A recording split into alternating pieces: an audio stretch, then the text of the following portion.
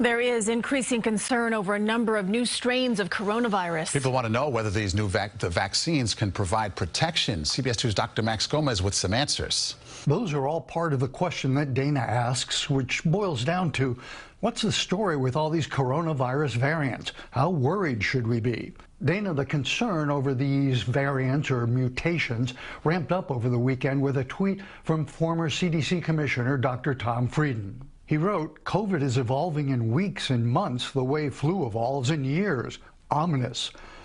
While that sounds scary coming from a public health expert, there is considerable disagreement over the science behind that tweet. The coronavirus does mutate. All viruses do.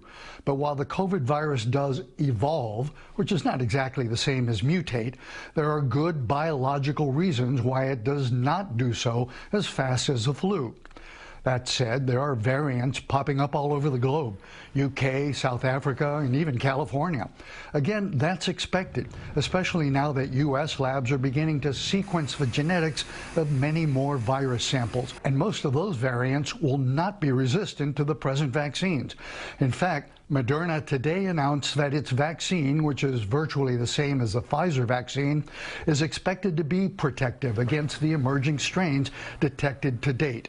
Just as effective against the UK strain and effective enough against South African strain to provide protection. And while the new strains appear to be more infectious, that's why the UK strain is expected to be the predominant virus in the US in a couple of months, it is not yet clear whether they are more deadly. Those data are still being analyzed. We also don't know if the so-called California strain is the cause of the spike in that state, or whether it may just be that labs are finding it because labs there are starting to sequence more virus samples. Even though the present vaccines appear to be protective, Moderna has also announced that it is beginning tests using a third booster dose to see if that increases new strain protection. It is also developing a vaccine specifically against the South Africa strain. Dr. Max Gomez, CBS 2 News.